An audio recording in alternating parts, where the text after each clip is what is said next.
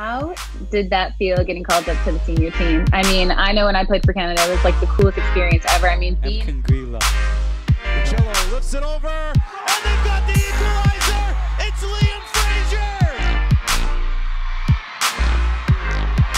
Solid all night in the middle of the park. Gets forward, free header, diving header, sticks it into the back of the net. He's all right, we are live. All right, everybody, what's up? What's up? We are back with the Pro Mentality, and today we have a very special guest.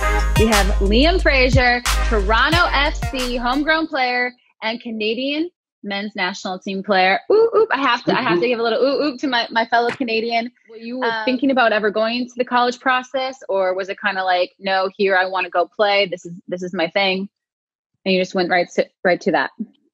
Yeah, for me, and everybody's going to be different. Just for me, I didn't really have any passion in school. So as much as like it sounds nice to go to school in Florida, in Los Angeles, wherever, it was kind of just, I would love to, but the second you kind of have to sacrifice like more time when you could be playing football or doing something you really like a hobby or whatever it is, to do something that like school, I got no interest in. And it's funny you say that because I'm actually taking school right now. All right, okay. What classes? Yeah. What classes? There's a business school in Toronto called Ryerson that I'm in right now, and I like it. But at the time, I wasn't really ready to sacrifice my time where I could get better to also pursue school. Did you have like a chance to make a decision, and it was like, should I go to college or should I stay in the academy? Was there a time like that, or was never like a day to make that decision? No, you get offers, you get visits. There's people coming to speak to you, and obviously there's interest. But I mean, did you have a lot of American universities? Yeah, it was. To be fair, it was all American universities. How were some of your mentors that helped you so far? Yeah, I think for all of young athletes and just young professionals, you always say your parents. So for me, was my pops for sure. He was probably the number one, and was a huge impact on who I am as a person and a player. But the one big difference between Canadian university colleges and American is that American universities or colleges, they can give full scholarships. In Canada, you can't. So that's why it's kind of like when you get an offer in Canada for sports, there's not really much in it. But obviously when you get it in the States, it's a lot bigger financially. So it's a lot more like lucrative to want to go to something like that than it is to go in Canada and you get 20% of your tuition covered, right? All right. I have a question for you. Of course. So you just recently, in 2019, made your debut for Team Canada. Is that correct? Yep. How did that feel getting called up to the senior team? I mean, I know when I played for Canada, it was like the coolest experience ever. I mean, being a Canadian, being there, how did it feel? Yeah, it was crazy. So I prior to that, I've been called up to like 7 or 8 camps, and I never made my debut. So I was in the back of my mind, I was kind of just like not just another camp, but just like hopefully this time. And obviously you're hopeful every time you go. And leading up to the game, I was playing really well in training and everything was going well. And I had like a bit of intuition that maybe this was the time, and it ended up being the time. And obviously it was such a big and historic win for Canada. And but it's, the feelings a second you kind of put on that jersey and kind of feel that representation for your country. It's like, wow, this is real. Like you can feel it, right? And you're just getting started. That's the beauty of it. How is it playing for Coach Herdman? Obviously, you know that I had Coach Herdman as my coach, and now he's coaching you guys. So what is he like as a leader? Yeah, he's a very, very detailed person, as you know. He's the type of guy that will go over every single scenario to make sure during the game, if you encounter it, you already know what to do. So nothing's really a surprise. I can't really say much in terms of his tactics because we played one game against the U.S. and it ended up being the perfect tactic masterclass in terms of what he decided to do with us. So no, he's been integral in how much we're growing as a country in men's football, and obviously we're trying to get to the level that the women's are. because you guys have already stamped your cards in women's world football, and we're not there yet. So it's just a matter of using him and using all the resources we have right now to kind of do the same as you guys did, right? What should a kid, coming into that professional field expect? Yeah, it's one of those ones. It's probably, I've obviously never had that experience to speak from a personal level on it, but you can kind of just say it's one of those ones where you have to try to integrate as quickly as possible.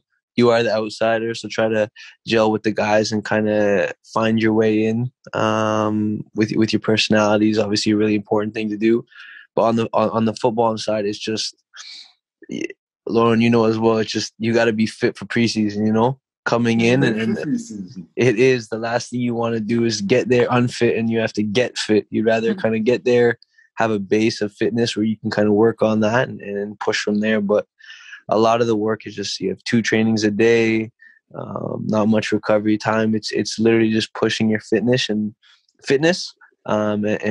just trying to learn how the team wants to play that year and kind of fight for your starting spot and go from there. But like I said, it's a lot of fitness. It is a lot of fitness. There's no joke. 30-15, 30-15. I don't want anymore. No joke. How would you tell these youngsters that are dealing with injuries? I get that question a lot from a lot of our youth about dealing with injuries. I did my ACL, so that was like a long process. But just in general, how do you deal with it? Yeah, there's always going to be light at the end of the tunnel. It might be really hard to see it, like doing your ACL, MCL, any of those. But it always comes.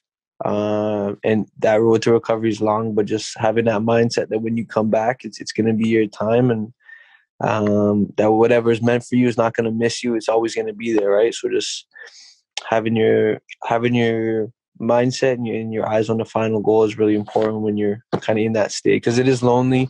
You kind of do a lot of stuff by yourself, and you kind of got to figure out where you are at in terms of where your body is, your mental state. So being able to talk about it and speak to people about how you feel and kind of keeping that part of yourself engaged is important. But like I said, just being able to see the light at the end of the tunnel is something you kind of got to prioritize when you're in that state. Yo, all right, Liam, 5 things you take or you must have before a game. 5 things I must have before a game.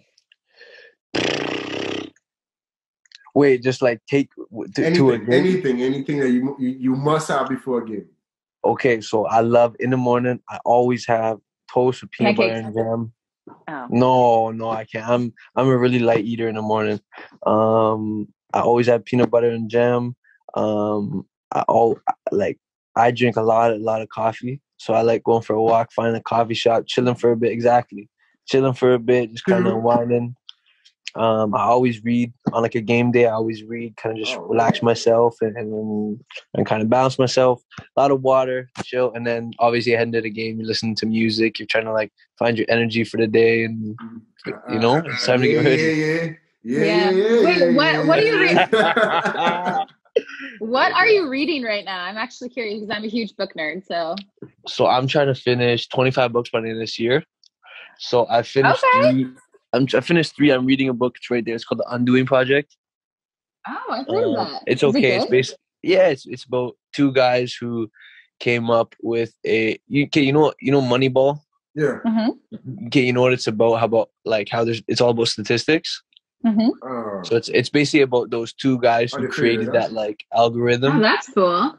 Yeah. So it's if I'm honest, a hard read right now. Like I'm struggling to get through it. But your books for me, man. That's putting you to sleep tonight. Well, we are looking forward to watching you crush it this year. And when we come to Toronto, we're going for coffee. Okay? No, we come to Toronto. I got you guys. Just come to Toronto. Coffee and read books. The best place. All right, Thank you so much. Yes, thank you so much. Everyone, thank you guys. Follow Liam, and thank you guys for listening to The Pro Mentality. We'll see you next time.